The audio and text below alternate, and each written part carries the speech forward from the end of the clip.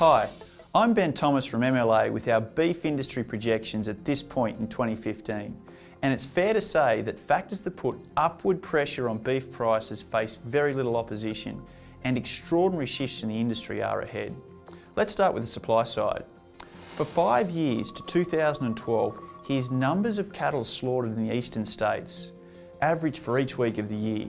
In 2013, drought gripped, so from May onwards, increased turnoff took the line well beyond the average. In 2014, that intensified even further, so weekly slaughter numbers averaged 22% above the long-term line. But here's an interesting detail. Female slaughter as a percentage of total, over 50% for only the third time in 40 years.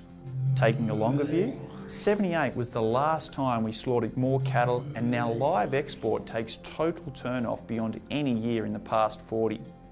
There's got to be a limit, and our modelling shows a dramatic drop, whether or not there's a widespread break in drought conditions. ABS data confirms the national herd coming off its 35-year high, which we see continuing to a 20-year low in 2016, with flow-on effects to available supplies for the rest of the decade.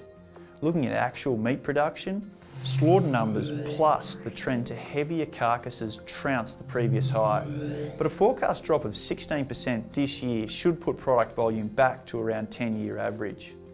On the demand side, one factor towers over all else: the USA. For the previous 5 years, this range was the month-to-month pattern for Aussie export volume to the US. In 2014, the line passes up and out and keeps going, a trend we see continuing this year. Strength of the US dollar is a factor, of course, but it's as much to do with historically low American production, the effect seen here in record prices in US dollar terms. MLA anticipates a considerable redirection of exports away from the other markets, and for the domestic market to be just as stretched. Producers with a choice of markets may do well to pay close attention this year, with real potential to secure much stronger farm gate prices.